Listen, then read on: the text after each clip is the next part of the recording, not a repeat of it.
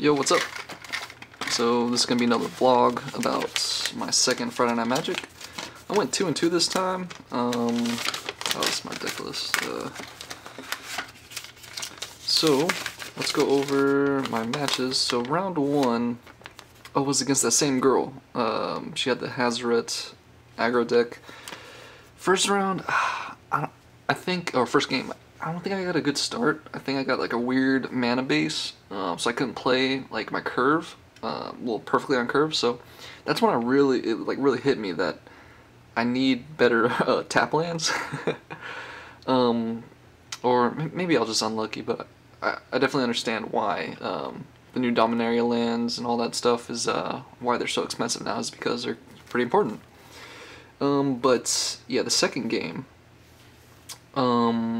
Hour of Glory. Oh yeah, Hour of Glory to her Hazoret, but then she next turned Rekindling Phoenix, and that was pretty much the writing on the wall because I didn't have any anti-air.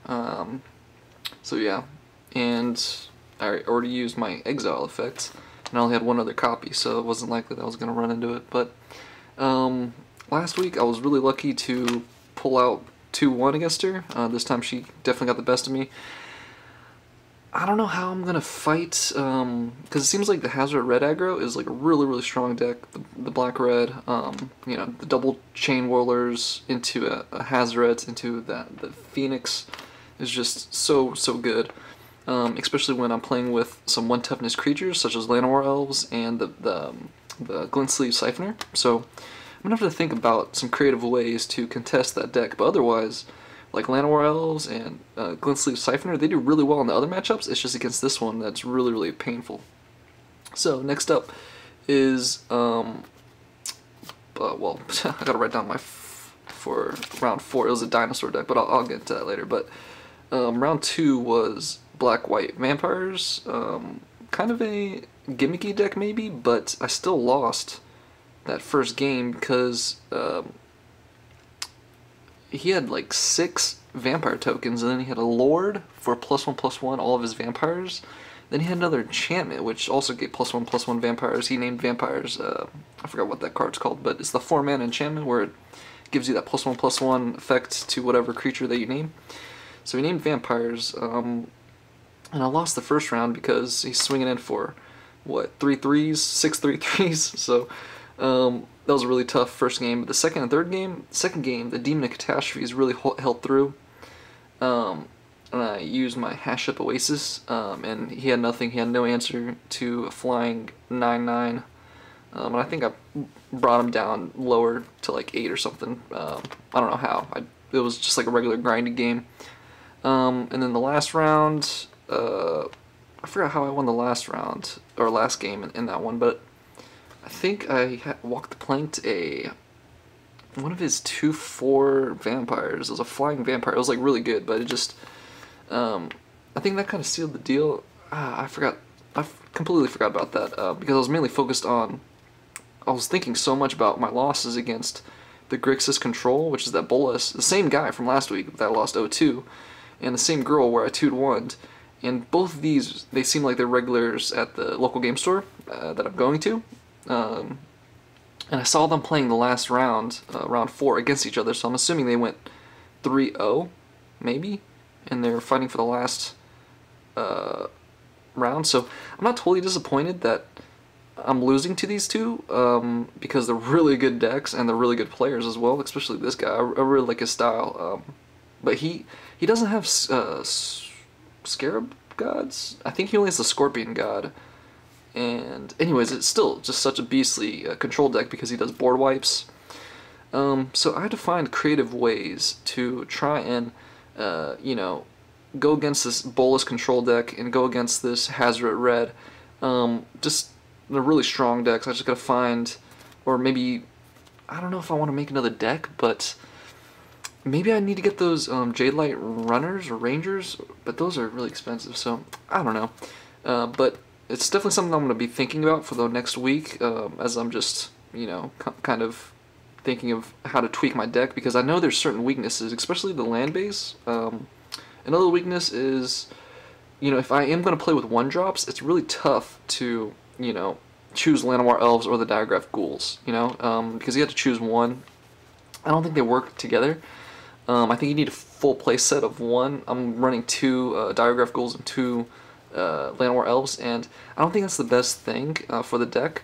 And then round 4 was against this dinosaur deck, and I went 2-0 against him. But the reason why I went 2-0 is because he didn't have any removal for my Widening Constrictors, so they really got out of control. But his deck was, honestly, it was kind of gimmicky. It was a young kid, and I can see why he would want to play with dinosaurs, because there's a lot of cool dinosaurs that he can bust out. Pretty much all of his deck, all of his cards were dinosaur synergy. It was a red, white, green dinosaur deck. So, but he had no removal for my Lightning Constrictors, and honestly, I think, you know, that kind of deck needs to run Lightning Strikes at least, so, or Braids or something, I don't know. But that was my results. Went 2-2. Still got 2 boosters, but you know, I'm not really disappointed in losing to those to Hazoret Aggro or Black Red Aggro, however you want to call it. So yeah, I'm not totally disappointed going 2-2, losing to these 2 players. Excuse me, but you know, definitely a lot of room for improvement, and getting your butt whooped, it really, that's the quickest way to you know, growing and progressing as a player, to go against, you know, solid challengers or challenges, and try and, you know, just think about, you know, solutions to these 2 challenges that I'm facing. You know, the red aggro and this Bolus control deck where he has board wipes and Abrades and all this crazy stuff. So got to think about some solutions to improving my deck.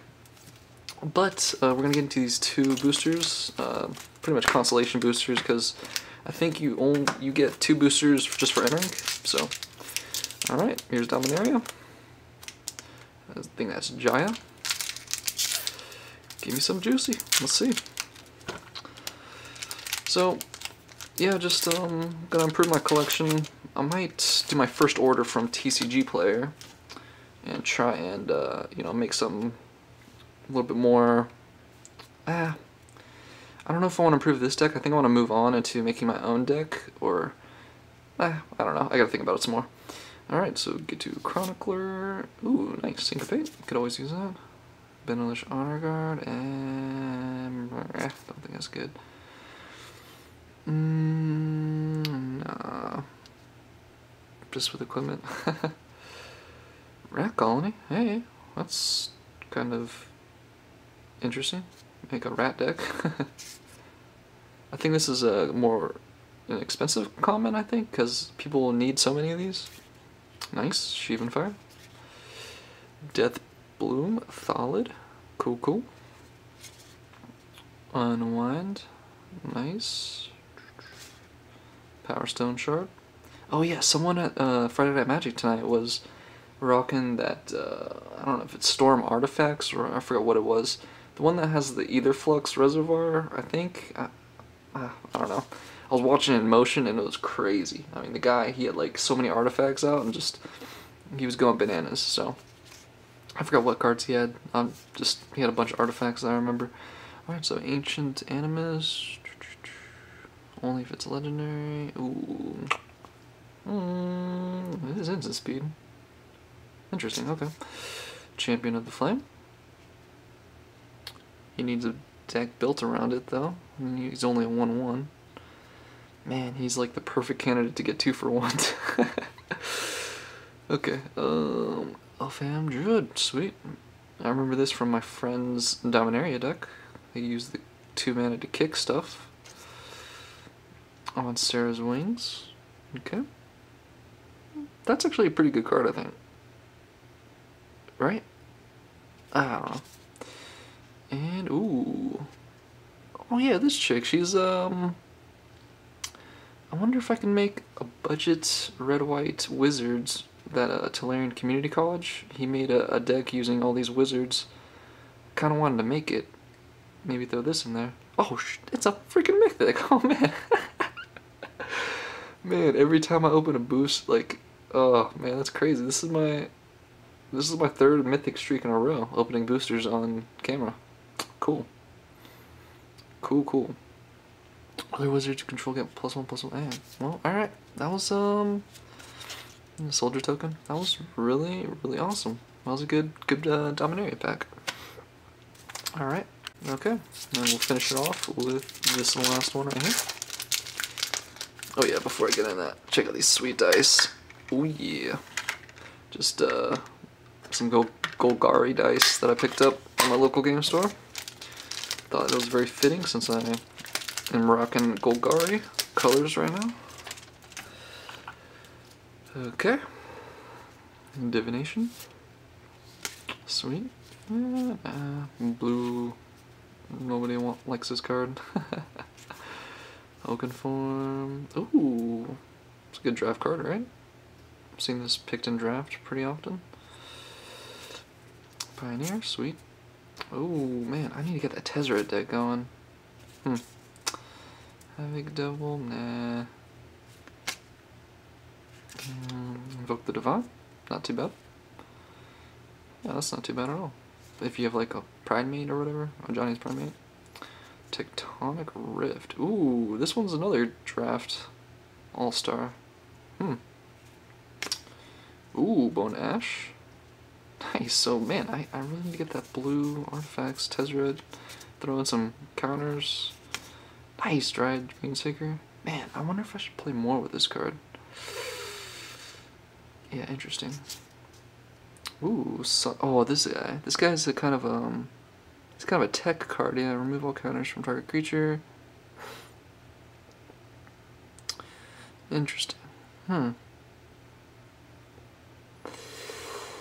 This one obviously is not that good. It's more of a tech card against counter strategies. Yeah. Well, we didn't hit too well on the M19 pack, but we hit really well on the Dominaria one. So, yeah, can't complain. Alright, well, that's just my quick Friday Night Magic vlog number 2. So, yeah, take it easy.